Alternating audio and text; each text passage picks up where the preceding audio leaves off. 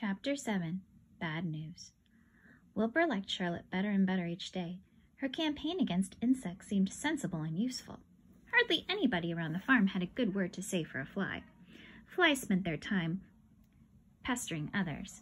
The cows hated them. The horses detested them. The sheep loathed them. Mr. and Mrs. Zuckerman were always complaining about them and putting up screens.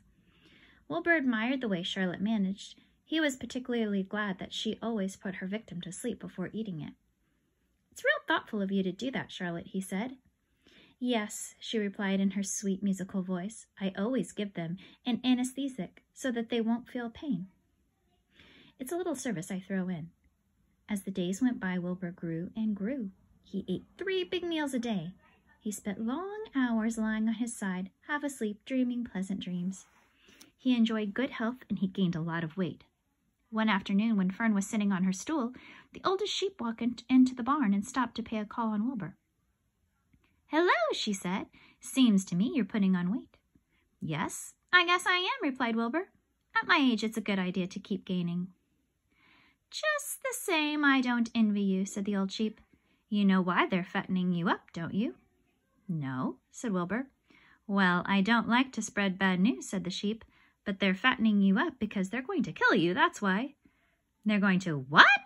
screamed Wilbur. Fern grew rigid on her stool. "Kill you, turn you into smoked bacon and ham," continued the old sheep. "Almost all young pigs get murdered by the farmer as soon as the real cold weather sets in. There's a regular conspiracy around here to kill you at Christmas time. Everybody is in the plot. Lurvy, Zuckerman, even John Arable." "Mr. Arable," sobbed Wilbur, "Fern's father?" "Certainly. When a pig is to be butchered, everybody helps. I'm an old sheep, and I see the same thing, same old business, year after year. Arable arrives with his 22, shoots the—" "Stop!" screamed Wilbur. "I don't want to die. Save me, somebody save me!" Fern was just about to jump up when a voice was heard. "Be quiet, Wilbur," said Charlotte, who had been listening to this awful conversation. "I can't be quiet," screamed Wilbur, racing up and down. "I don't want to be killed. I don't want to die." "Is it true what the old sheep says, Charlotte?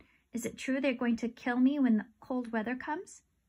"Well," said the spider, plucking thoughtfully at her web, "the old sheep has been around this barn a long time. She has seen many a spring pig come and go.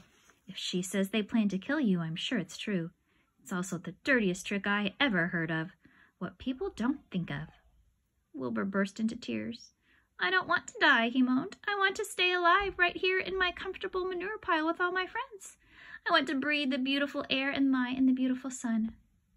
"You're certainly making a beautiful noise," snapped the old sheep. "I don't want to die," screamed Wilbur, throwing himself to the ground. "You shall not die," said Charlotte briskly. "What? Really?" cried Wilbur. "Who's going to save me?" "I am," said Charlotte. "How?" asked Wilbur. "That remains to be seen, but I am going to save you, and I want you to quiet down immediately. You're carrying on in a childish way. Stop your crying. I can't stand hysterics."